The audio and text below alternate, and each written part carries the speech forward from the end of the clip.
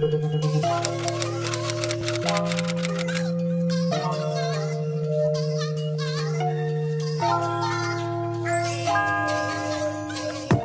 guys, it's Shay. Welcome back to my channel where we talk about beauty, nursing, and lifestyle. So we're going to cut right to the chase in today's video, and we are going to be discussing the certifications and licensures needed after you pass your nurse practitioner boards. So if any of you guys don't know, I recently passed my family nurse practitioner boards in the end of July. So I'm going to be sitting here to give you guys not only a timeline, but also the cost of all of the certifications and licensures I got after. And this is for the state of New Jersey, and this is for a family nurse practitioner certification and licensure. This may apply to other disciplines as well, but mine is going to be very specific to my state and specific to my specialty because I was unable to find a lot of this information online, and I think it's important to know how much money you need and also what kind of timeline I had. If I have any tips to throw in between, I will do that, but I'm going to try to make this as basic as possible because I want to open up the comment box to be an open thread. If you guys have questions, if you guys have concerns, please leave them down below and I'll try to be as diligent as possible. Again, this is my experience. Everybody's experience is not going to be the same, but this is just to be a resource for you guys. So let's go ahead and get started with my timeline. Alright, so if you guys see me look down, I have my planner here, which I wrote all the dates for everything that went down. So let's first talk about my timeline, and as I go through the timeline, I will pop prices up in this corner. If there's any photos, I will include them over here, and I will give little tips as I go with each piece of the certification. So congratulations when you first start, because that means you have passed your boards. If you want information on applying for your boards, on which board to take, let me know and I can do a video on that also. So you guys know I took my boards on 7/27, July 27th, and I got my preliminary pass at that date. So the first thing I can tell you guys is after you get your preliminary pass, go out, celebrate, congratulations, you have passed your boards. Don't think about nothing right then because it's a stressful moment and you just made it and you can finally breathe and have a free mind. Now, 1 to 2 days after that, that's when the time clock starts. So we got to get this licensing done so we can start working. So my situation was a little bit, I don't want to say easier, but I already had a job before I started everything. So some of these steps might be different if you don't have a job yet. So just make sure you find out how these differ for you. I took my exam on the 27th. The first thing I did after I took my exam, when it showed that my exam was active or that my certification was active by the AANP, I diligently checked the website for the wallet card to get my ID number from the certification board. This is important because you need this to apply to your state. You cannot apply to the state of New Jersey until you pass your boards, until you have a certification number from the board, whether it's the AANP or the AMCC. So just be mindful of that. Many people are waiting for the packet to come in the mail. Guys, I just got my packet in October. My license number was on the website in July. So make sure you go on. If it says that your license is active, you have a license number. Go on there and check for your wallet card. So that is my first step I can tell you guys. Okay guys, so after I gathered everything together, I went ahead and I applied to the state of New Jersey on nj.gov for my advanced practice nurse license. I completed my application on the 2nd of August and received confirmation, and I also paid a fee, which I will put right up here, how much I paid for that application. That application required my number from my certifying body.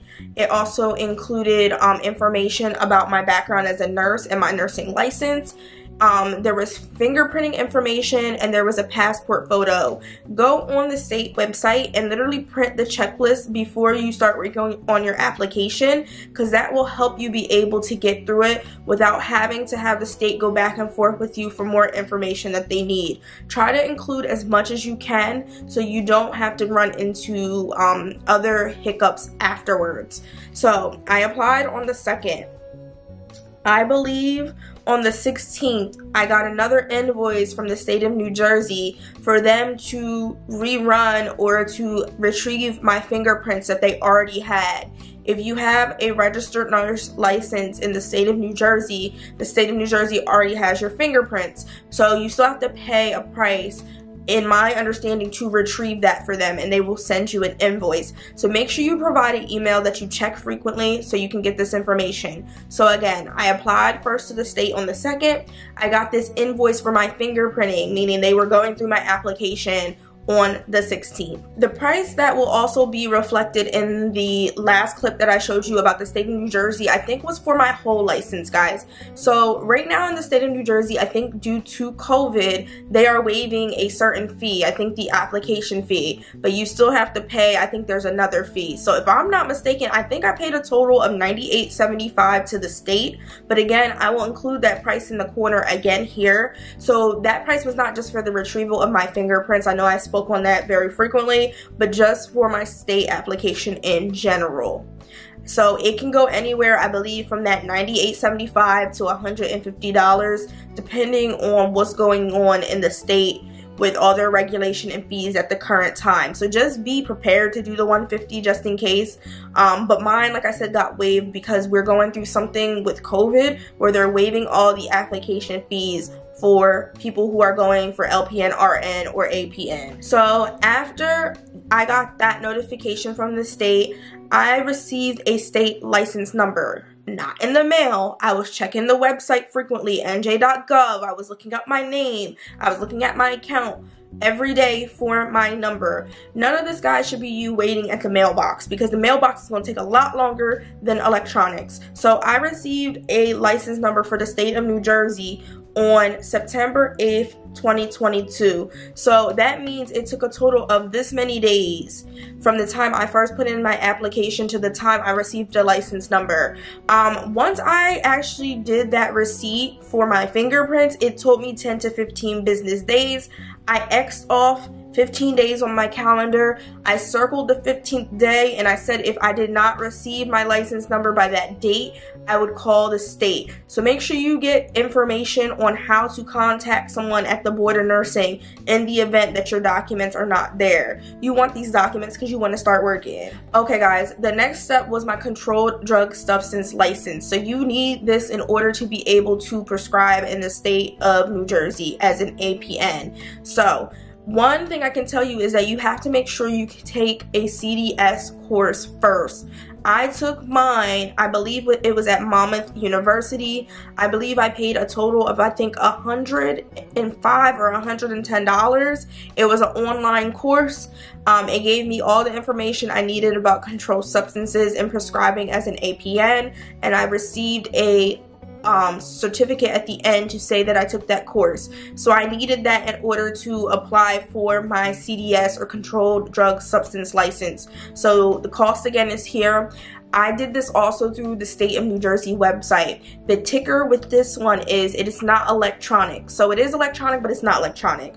You download the PDF and you fill out the PDF, but there is an email that's included at the end of that PDF or on the nj.gov website that tells you where to email that application. If you want to mail it, you do have that option, but like I told you guys before, mail takes a lot longer than electronic. So I emailed mine and I received that number on 9/15. So I applied on 9/12 and I received it on 9/15. So that was my timeline for my controlled drug substance license. And I did skip a step in between that I just want to mention to you guys that's important before you do your CDS. And I think I skipped it because it was the only thing that did not have a cost. So that was my MPI. Now, disclaimer here, when you apply for your MPI, and I will include the website down below, it is probable that you should have a location of where you're working. I was told, and I confirmed this before I filmed this video, that if you do use your own address, just know, one, it's a public record, and two, be prepared to change it when you get a job. So the MPI, guys, I can tell you, cost nothing. The day I filled out that application, which was 9/8, was the same day I got an MPI, 9/8.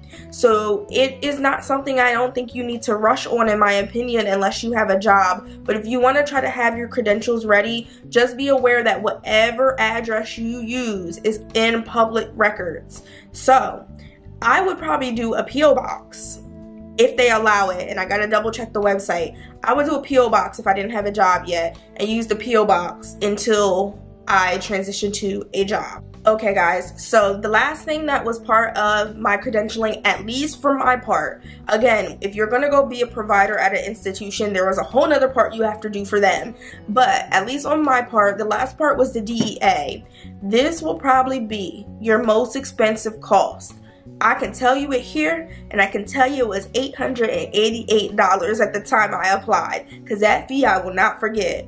So just be prepared in advance to pay that, because I know that can be quite a bit of money for someone, especially when you just get done your boards and you know you're just getting back to working full time. It's something you want to try to save up for. So my DEA is an application that you should take your time with and make sure everything is correct, because if anything on that application is not correct, it is going to take longer for you to get the DEA, and the DEA is part of your prescriptive authority. So I filled out my DEA application on the 20th of September. I paid $888 and I received a DEA number at 6 a.m. on 9/22/22. So that was the steps for that one. Again, this is another application where I advise you have a place of practice before you fill it out. I am not sure how the DEA works if you do not have a place of practice yet. I don't know if this is one where you can put your own address on. So if any of you guys know that information, put it down in the comment box so it can help your fellow colleagues. Okay guys, so I think we have covered all the certifications and licensures for the advanced practice nurse in the state of New Jersey. The first thing I'm going to do right now is I'm going to total the total cost of all those certifications and place it here. This is not including the cost for my certification, the cost for my prep for my certification, and the cost for my exam. This is just all the certifications after you become a family nurse practitioner. I am also going to go through the timeline again, just so you guys can see how long things kind of went in play. So as I spoke of before, I got my AANP number on the 29th. I got my New Jersey license number for an advanced practice nurse on the 8th of September. I got my controlled drug substance license on the 15th of September. I got my NPI on the 8th of September, and I got my DEA on the 22nd of September. So this is a process that I started in August 2nd, and the process was basically completed by September 22nd. So that's about a month and 2 weeks if I kind of think of it. So that is the total amount of time, 6 to 8 weeks, that it took for me to get all of my licensing intact. Alright guys, so feel free to flood the comment box with questions, concerns, comments. If I'm able to make like a PDF or a cheat sheet to help people out, I will attach that below also. But I will definitely put all the websites for my state and where I filled everything out so it can be a resource to you guys.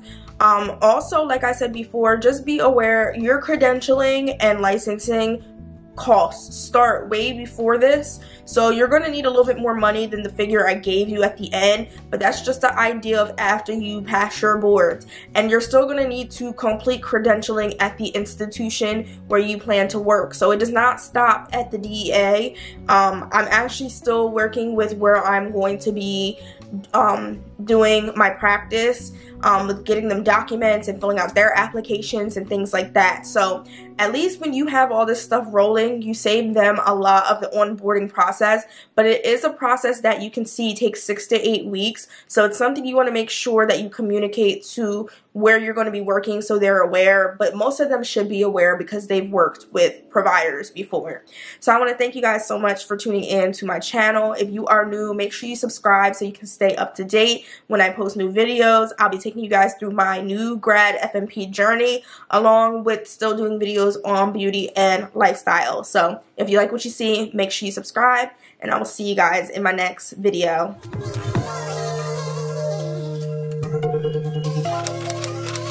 Wow.